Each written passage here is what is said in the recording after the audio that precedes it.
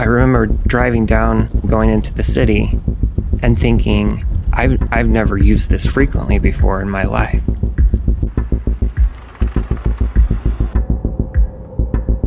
This is dangerous, and I probably need something like a rehab. I still went there. Someone else prepared the drug for me. He asked me, "This is kind of a lot, is that okay?" And I said yes. And I took the drug, and within seconds I was on the floor.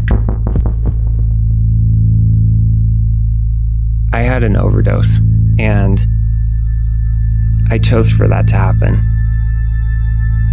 The aftermath of this, and I don't know all of the details because I blacked out at a certain point, but I don't know how else to explain it.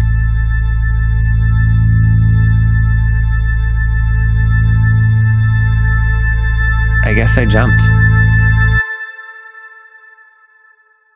I fell from the third story. I shattered my pelvis. I shattered my arm. I had to learn to walk again. In a couple of weeks, we'll undergo the 6th of 7 procedures to get my nose close to what it was before. And that is the culmination of my over $500,000 in medical bills. So I'd been going to 12-step meetings for about 6 years before all of this happened. As I went more consistently, I found that my life just started to fall into place.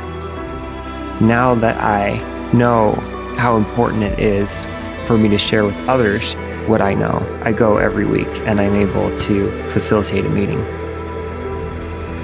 Step 12 to me is being in a place where I am able to reach out to those who are struggling and to then let them know that they are not alone.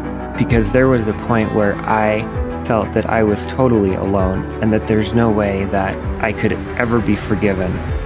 The 12 steps help me focus on the fact that not only am I an addict, but I am a son of God.